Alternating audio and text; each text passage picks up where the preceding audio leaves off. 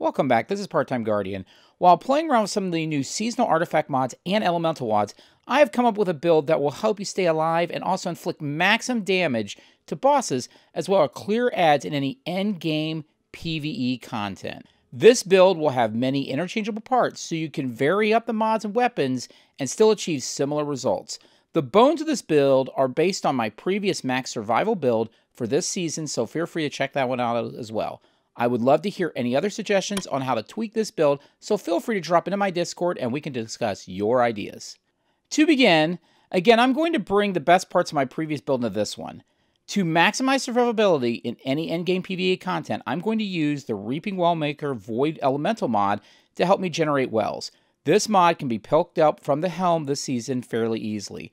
When you use your class ability, your next weapon blow drops a Void Well. Well, I'm running Bottom Tree Night Stalker, so when I'm near enemies, I can get my Smoke Bomb back, which is my melee on this class. I also run Elemental Charge, which allows me to get 2 stacks of Charge of Light whenever I pick up a well that matches my ability burn. In addition, I run Well of Tenacity, so when I pick up those wells, I also get a great deal of damage resistance for 10 seconds. This allows me to not have to run Protective Light, so I have mod slots open for other things I want to run on this build. So those are the basics of how the elemental well mods work well together for this build. I also then use my favorite Ominoculus, which allows me to have 2 smoke bomb charges, and those smoke bomb charges grant myself and my fire team increased damage resistance when invisible. So I can pick up wells to protect myself, and then with that protection is over, I can smoke my team to make us invisible and resistant.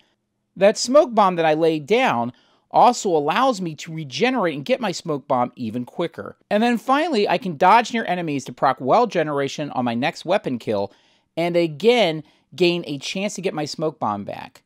Again, there is just incredible synergy and team protection in this specific part of the build. Now again, since I have some of my mod slots freed up, because again, I don't have to run Protective Light or some of the other Charge of Light mods, I can then utilize some of the slots to focus on ad clearing and ability and boss DPS. So again, I already have the protection area. Now, how do I basically contribute to the fire team and get those endgame activities completed? For ad clearing ability, I utilize energy accelerant on my class item to allow me to add additional damage to explosions that happen from dragonfly, chain reaction, and firefly. This mod is something you can get from the seasonal artifact this season. Now, this applies obviously to many weapons, but also to exotics like Polaris Lance and Sunshot, that also have great utility in clearing ads and also dealing with champions. If I take Polaris Lance and use it against our good friend Carl, you can see that without the mod, the explosion damage for Perfect Fifth does about 3,822. If I add the mod in, it's 7,643, which is a 100% increase. If I add a debuff, like say my Tether, it comes out at 9,936, which is a 150% increase over the original damage. So this obviously helps with boss DPS, but it also helps with explosions that can help clear out ads in the content you're playing. This effect again applies to any weapon that you have with chain reaction, firefly, or dragonfly, which opens a ton of options. I'll talk about weapons in a bit. Another seasonal mod I like to add to this is Unstoppable Schwarzschild Condensor. Wow, that's a real mouthful. This mod allows your void melee ability to stagger unstoppable champions. Since your melee in this case is your smoke bomb, that means your smoke bomb you're constantly generating can by itself stop an unstoppable. This will allow you to easily have all 3 champion mods available without compromising on your specific weapons you bring into PvE content. That'll be a real balancer if you're trying to do some of this activity with LFG groups or to folks that you don't know what type of weapons they're going to bring to the fight. So again, it allows you to kind of rely on yourself. This is also why I do not use Breach and Clear in this particular build, because it takes 9 energy spots in your class item.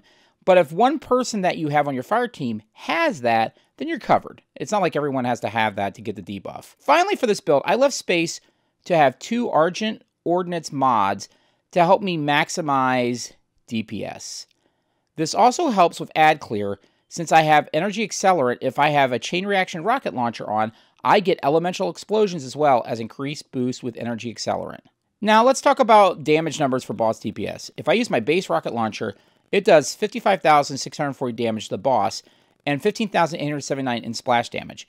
If I add 1 copy of Argent Ordnance, I get a 20% increase in damage across both DPS and splash damage.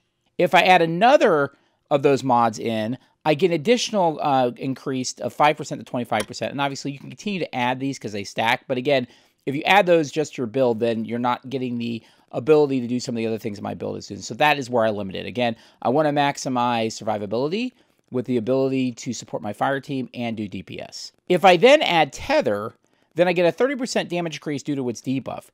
Now, you can do this with other debuffs, but since this build highlights Night Stalker, you get that by default. With that, you get an overall 62.5% increase in damage over the original damage to splash and DPS. And again, with splash damage, since you have energy accelerant, you gain a much greater ability to kill adds around the boss as part of the normal explosion, which adds to the ad clearing potential with this build.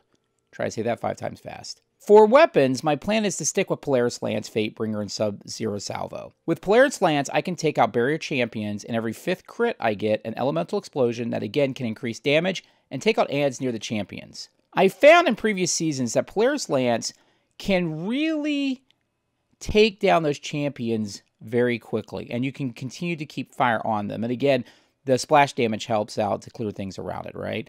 With Fatebringer, I have Firefly, which allows me to take an overload champions and also take out adds in groups with its synergy with energy accelerant. Finally, I use Subzero Salvo that has dragonfly on it. Again, I get the bonus of energy accelerant as well as the DPS potential of argent ordnance. And of course, with Unstoppable Schwarzschild Condensor, I can stop unstoppable champions with just my smoke bomb without adding another weapon to the mix. Again, weapons can be different, but that's what I'm going with. Sunshot would be another great option to maximize DPS and champion support, and for barrier, you can go with auto rifle since the summoner can also rove dragonfly.